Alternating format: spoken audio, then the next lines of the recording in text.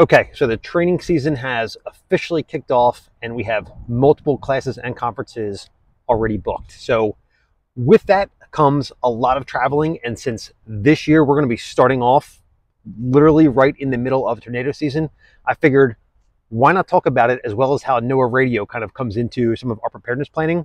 So let's get into it.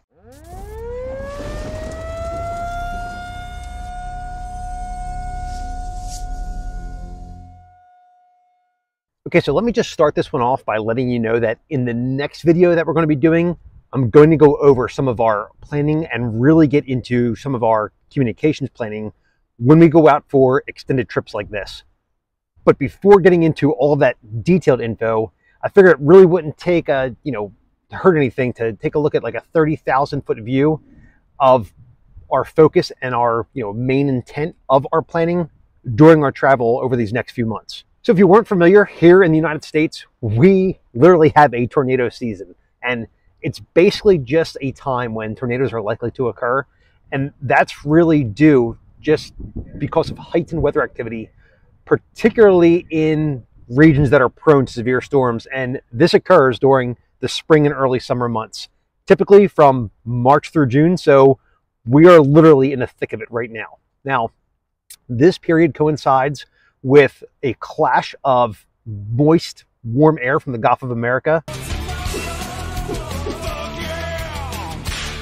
and then cooler, dry air from the north. And this really creates just perfect conditions for severe thunderstorms as well as tornado formation. Now, you've probably heard of Tornado Alley, and these are the regions of the Central Plains, the Midwest, the Southeast. But don't think for a second, if you aren't near any of these regions, that you're out of the woods.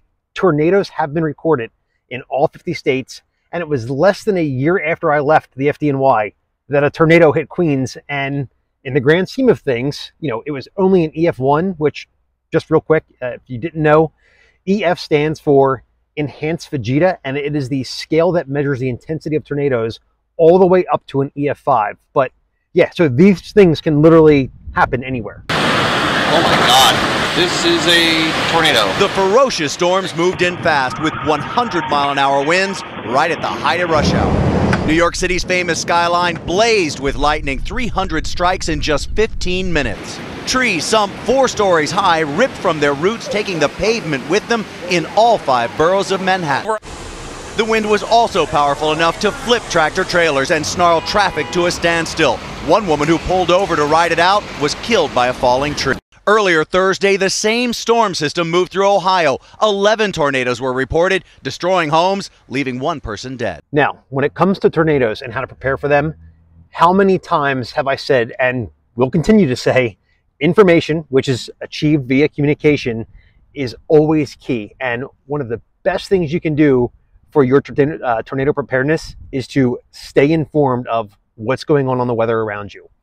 And, whether that is achieved by signing up for alerts through NOAA or FEMA, or by monitoring weather reports, either from your TV, your, music radio, a VHF radio, which hopefully you have the NOAA frequencies pre-programmed in there, or even by a dedicated NOAA weather radio, which can actually alert like a pager when a severe weather alert is issued.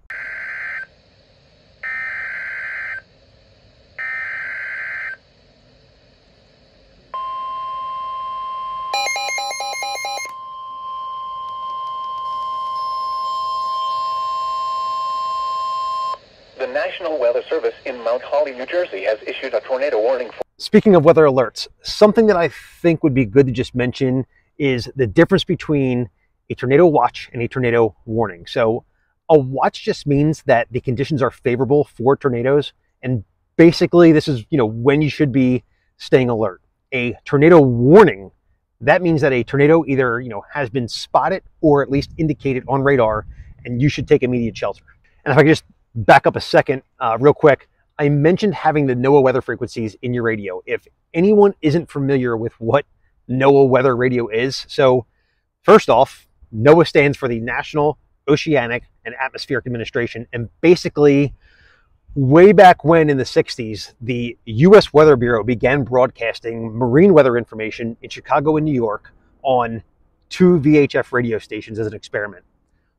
Once they realized how much of a success this was, they expanded the service to the general public that, was kind of focused on those living in coastal regions. And in the 70s, the weather reports were really designed for boaters, fishermen, and travelers to, quickly receive like life-saving weather bulletins. Now, currently, there are about 1,000 or so stations operated in all 50 states, Puerto Rico, the Virgin Islands, Guam, Spain. Oh, and they have an over 95% effective coverage. In addition to the weather stuff, and I'm still kind of trying to sell you on why you should have the NOAA frequencies in your radio, I would consider these vital, like these frequencies being vital in your radio, because yes, they can give weather forecasts without interruptions, but NOAA actually works in cooperation with the FCC's emergency alert system, and they will also broadcast civil emergency information in conjunction with federal, state, and local emergency managers. They have the ability to broadcast alerts and post-event information for all type of hazards like earthquakes, wildfires, chemical spills, nuclear power plant emergencies, and even Amber Alerts or 911 outages, and on and on and on. So, just round them out.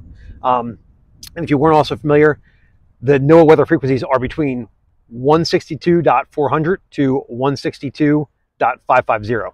Now, beyond the staying aware and being prepared part, with your necessities like food and water, if you do find yourself caught in a tornado, I think, pretty much everybody knows first thing you want to do is seek shelter. Try to, get away from any doors and windows. Usually everybody says get into a basement, and that's great, but that's usually where a lot of the information stops. So just to add a little bit more to that to help you as best we can, stuff that we like to say is, find things that can help shield your body. So, if you have access to a big, thick, heavy mattress that you can prop up, heavy blankets, or, even if you have your hard plates and helmets can even play a role here. Again, if stuff's going to be coming in down on you, it's not going to hurt to have those things on.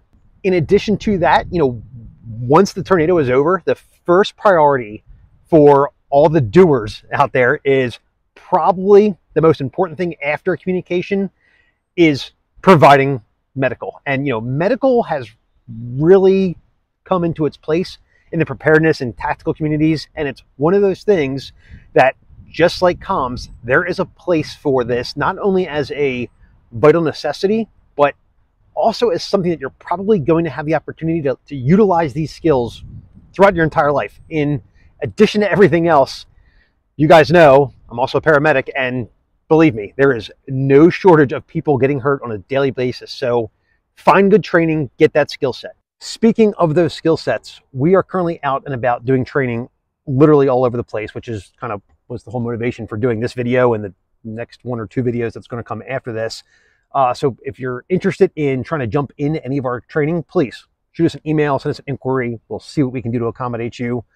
Also, be sure to check out the websites, ranchstrategies.com, as well as medicineandbadplaces.com. Any gear that you may need, tactical gear, medical gear, shirts, hats, whatever it is, make sure you go to the medicineandbadplaces.com store. But before you do, shoot us an email at info@ranchstrategies.com, and we'll hook you up with a discount code for virtually anything on there. All right, well, like I said, stand by for the next video, which is going to get much more in depth on our comms planning for all of this travel. And with that, as always, be safe.